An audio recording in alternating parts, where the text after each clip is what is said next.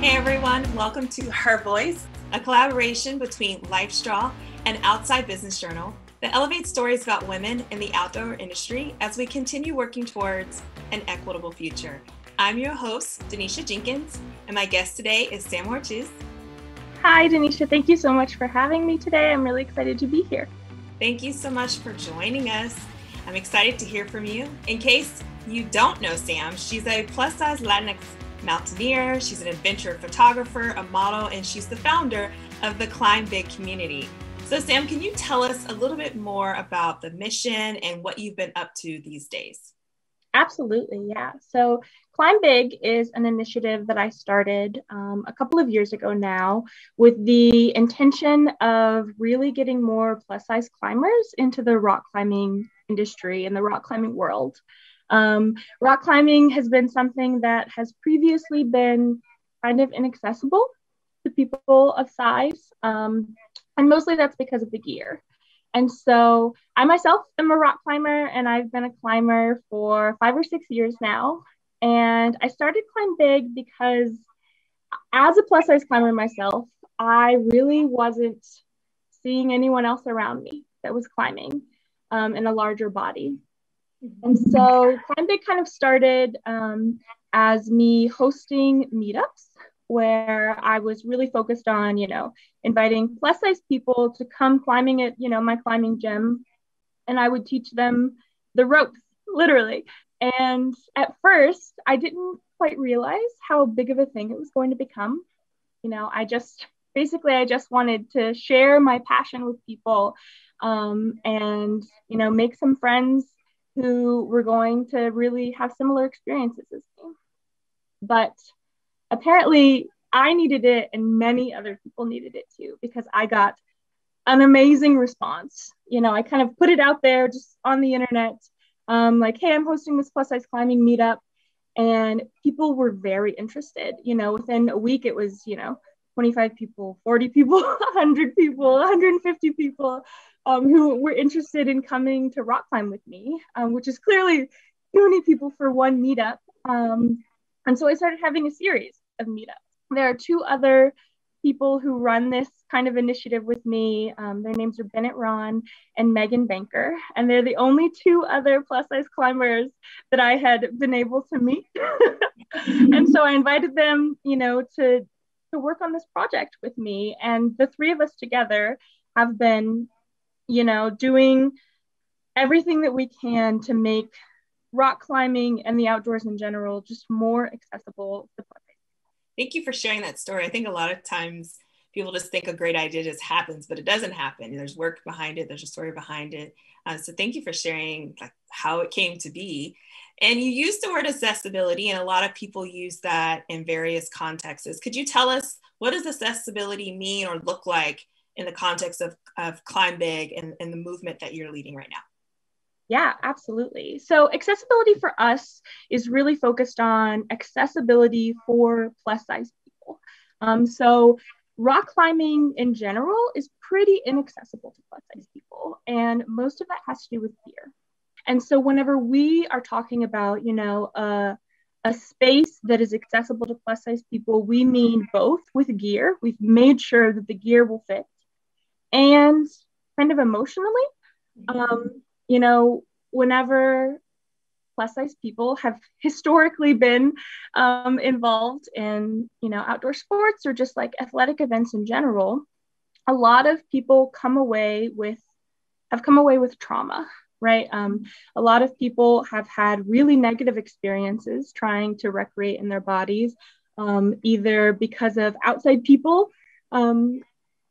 kind of either bullying or not being quite as welcoming as they need, and also just sometimes because of performance reasons, right?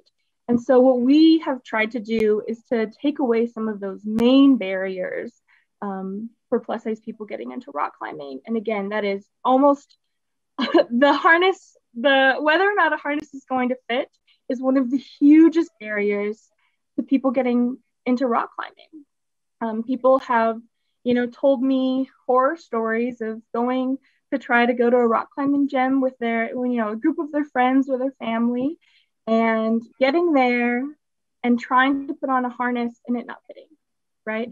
They're humiliated, they're embarrassed. And also then they have to, make a decision of does everyone leave with me and I've, ruined the day of fun?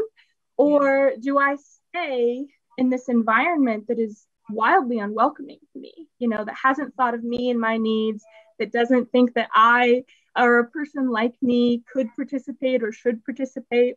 I don't know if I'm afraid of heights per se, but getting up pretty high can be scary alone. So climbing can be scary for just most people.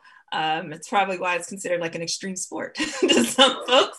But for yourself, like, how do you combat just that basic fear of climbing? Like, what's been your experience with that?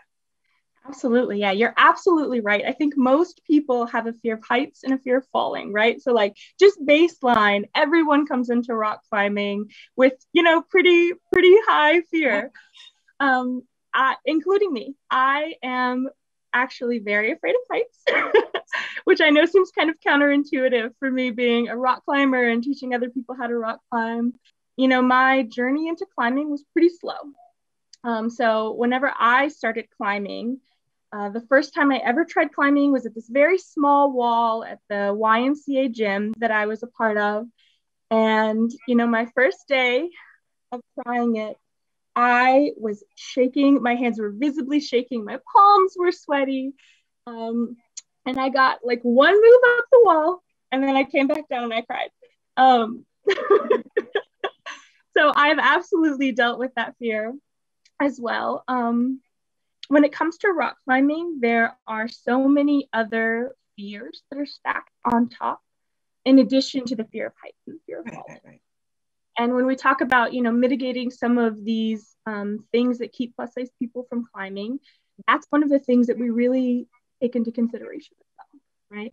As I mentioned, a lot of people have a lot of trauma around, moving in their bodies and especially trying something new in their bodies with a group of strangers in public, in addition to being afraid of heights. It's really scary.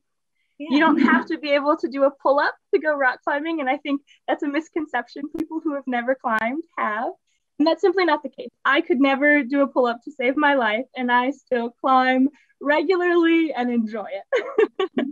I'm glad you said that, because I just tried to do dips and pull-ups. That was my fitness challenge. And now I'm like, I don't know if I'm one of those people that I'm like, I don't know if I would be able to climb. My upper body strength is not that great.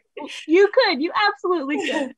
Well, you brought up a lot of the like assumptions and like bias that exist, whether we've internalized it or we project it onto other people based on body type, body size, and kind of shared with us about your growing and combating fear. So how have you learned to like trust yourself and your body when it comes to recreational activities, and particularly like with climbing? I didn't, start my journey in the outdoor world feeling as strong and confident and fearless as I am now. So then it's been a becoming, and it's an unlearning. Mm-hmm. I feel like I have absolutely had and internalized many of those, things that the media and just the world in general has said about plus size bodies or fat bodies. And I think that was a huge barrier to me even getting out to begin with. I've always loved the outdoors.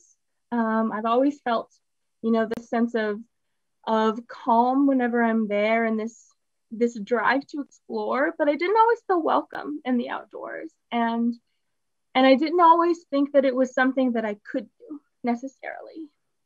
And a big part of that was not really seeing people that look like me whenever I was out there. When you think of like the way we frame what it means to be a leader, or how we frame things around like movements, all of those things come together and intersect of like, there's this inner dialogue and process, but then there's also external factors and people who are part of us developing that in either helpful ways or harmful ways. And so as a leader in the climbing space, what or who would you say inspires or like motivates you to keep going, or to keep, going after challenges and things of that nature?